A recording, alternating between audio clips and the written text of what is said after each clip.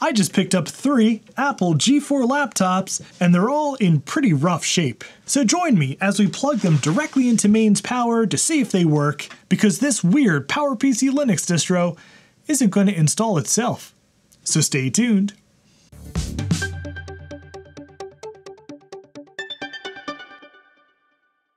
And if you enjoy reveling in somebody else's poor computer purchasing decisions, I hope you'll consider subscribing to the channel. Picture this. It's the early 2000s and you want an Apple laptop. Well, the only thing you have to decide is whether you are a professional or a consumer. If you're a professional, then you need one of these. It's an Apple PowerBook G4, and it's the highest end laptop you can get. It has all of the best internal components, a beautiful display, and an aluminum enclosure that's much lighter than you would think.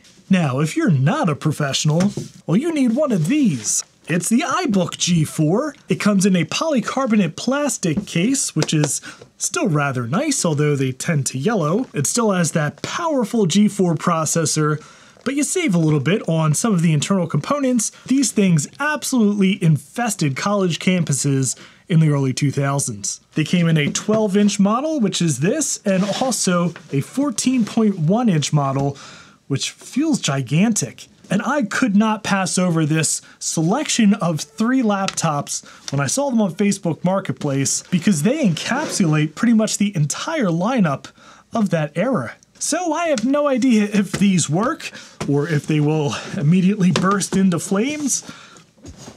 Hey, don't look at that! Spoilers! Instead, listen to this quick word about today's wonderful sponsor, PCBWay. PCBWay is a one-stop solution for all of your PCB assembly and fabrication needs. Do you need to prototype something, build a run of a project? I bet PCBWay can handle the whole thing, the whole way through. PCB prototyping starts at just $5 for 10 pieces, with as little as a 24-hour turnaround. And boy, do they offer a lot of different options. Flex PCB, Rigid Flex, HDI PCBs, every solder mask color under the sun. And they even offer PCB assembly. Through-hole surface mount, which starts at just $29 for 1 to 20 pieces. Many of the projects that supercharge our vintage machines with modern components just wouldn't be possible without the kinds of services that PCBWay offers. So if you have any PCB or prototyping needs, I hope you'll give PCBWay.com a try. Wow, this poor PowerBook G4. Who hurt you? Let's give it the old spritz treatment. How in the world does this happen? Well, in the positives, this hinge is super strong. Let's plug this thing into power and see if it explodes. All right, first good sign, the light has turned green. Oh, and now it's orange, indicating that it's actually charging. Dare we hit the power button? I say we do. Oh, it chimed! This thing's alive. The screen is very dim, though it's sort of coming back around. All right, this is the 1 gigahertz model with 256 megs of RAM running macOS 10.5.8. All right, this 12-inch iBook G4 is in much nicer condition. I'm not even going to spritz this thing. All right, let's plug her into power. Green light. It chimed. Oh, this one's alive too. Well, the good news is the screen looks absolutely wonderful. I don't even see any dead pixels. The bad news is it has been attempting to boot into what appears to be macOS 10.4 Tiger for quite a while now, and I don't think it's going to make it. All right, laptop number 3, the 14-inch G4, with quite a bit of dirt and some sticker residue and marker. An interesting pattern of yellowing on the keyboard. Do the impossible. Well, the impossible would be all 3 of these laptops just working. All right, powering on.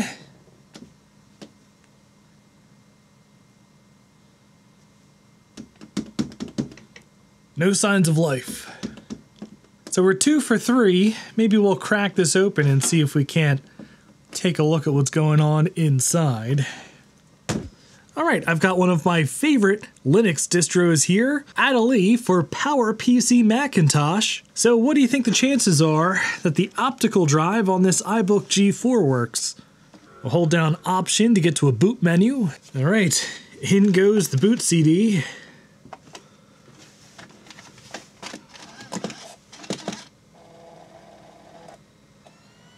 Oh, there it is. It works.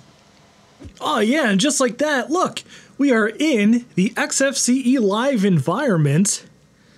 And it's actually pretty responsive, which is one of the amazing things about Adderley Linux, just how well it runs on ancient hardware. According to HiFetch, this is the final and fastest version of the iBook G4, the 1.3 GHz 7447A G4, paired with the ATI Mobility Radeon 9550, which this is the only model that had that GPU. We've got a whopping 1.5 gigs of RAM. Man, we really made out with this thing. And it died. I have no idea what went wrong. The screen suddenly dimmed. I couldn't turn the brightness back up, so I turned it off. And now it won't turn back on. But perhaps we'll have better luck with this lovely beat-up PowerBook G4. Will we be 2 for 2 on working optical drives? We are! And thank goodness, because these 12-inch PowerBooks are a beast to take apart. Oh, this has started to make a horrible noise. Uh-oh. I think the screen may have given out. The computer is now running. Caps lock key turns on, but nothing on the screen. All right, let's see if we can coax any life out of this 14-inch iBook. We've got the good old iFixit guide up. Yeah, this thing is already missing all of the screws on the bottom. I think that may be a clue that someone else was in here.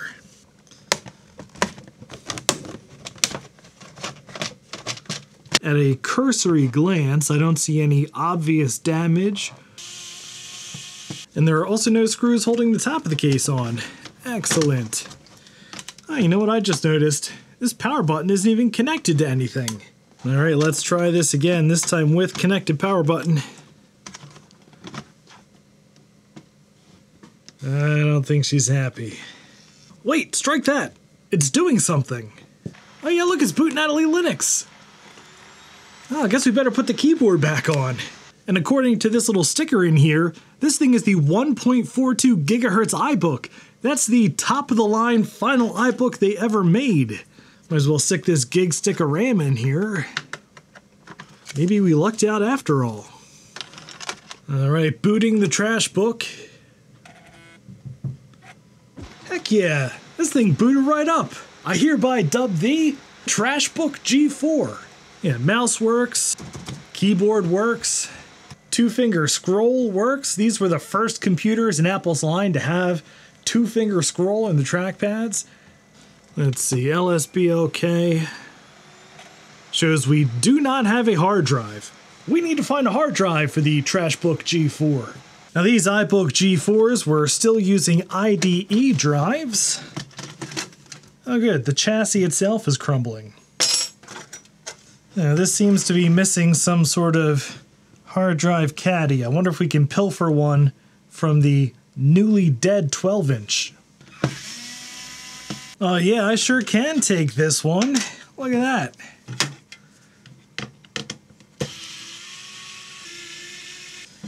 And out she comes.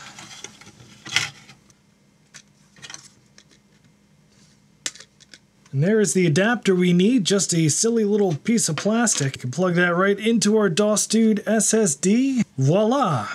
I think I need some sort of a spacer so this doesn't bounce around. Nothing a bit of cardboard can't handle. I mean, this is the Trashbook G4. Might as well actually plug in the speakers this time. Alright, let's power up the Trashbook G4. Hey, speakers work! Oh yeah, there's the SSD, it sees it. Now, this is actually the Adderley Beta 5 boot CD and not the Adderley Beta 6 because, well, the PowerBook doesn't want to give me that CD back and I'm not reburning it. So let us actually partition this disk manually. I need to do Mac F disk dev SDA. I'm going to literally be following my own Adderley Linux install guide that I posted a few years ago. I'll link this down in the description below because this one was also Adderley 5 and it worked great. This is of course called the Trash Book G4. No, it failed. Alright, well, it says it couldn't download the SSL certificate, so I guess we have to use the Adderley 6 boot media. Alright, a nice fresh install CD for our not very fresh at all Trash Book G4. Alright, Adderley Linux successfully installed. And we have Grub installed on SDA2, so we'll have to reboot into open firmware to tell the Mac to boot from that. Command Option OF at Chime. Eject CD. There we go. Well, I'm not sure what's going on here, but I only see the fonts directory on one partition. So I guess let's boot back up on the Adderley Live CD. Alright, well, I couldn't quite get Adderley Linux fully installed on this thing. Actually, technically it is installed. I did a completely manual install, but something is going on with the bootloader. I'm seeing errors in Grub that I never saw before, and even trying to boot this out of Grub rescue mode, I still got that same weird error. So I don't know what's going on with that. If you have any ideas, please let me know down in the comments below. And despite this thing's aesthetic deficiencies, just look at how much fun we've had with it so far. I mean, I bought this thing for like $5 on Facebook Marketplace. Pretty sure if I didn't buy it, it was gonna wind up in a trash can. But e-waste is such a waste because even old broken machines still have something to offer, especially for a tinkerer. In any event, that'll do it for today's video. If you enjoyed it, I'd appreciate a thumbs up. And if you'd like to see more stuff like this, please subscribe down below, and thank you very much for watching. And I just want to give a very special thank you to all of my Patreon supporters and channel members. Thank you so much, each and every one of you, for supporting me and supporting this channel and all the weird stuff I do. I am so very grateful, and I just could not do this without you.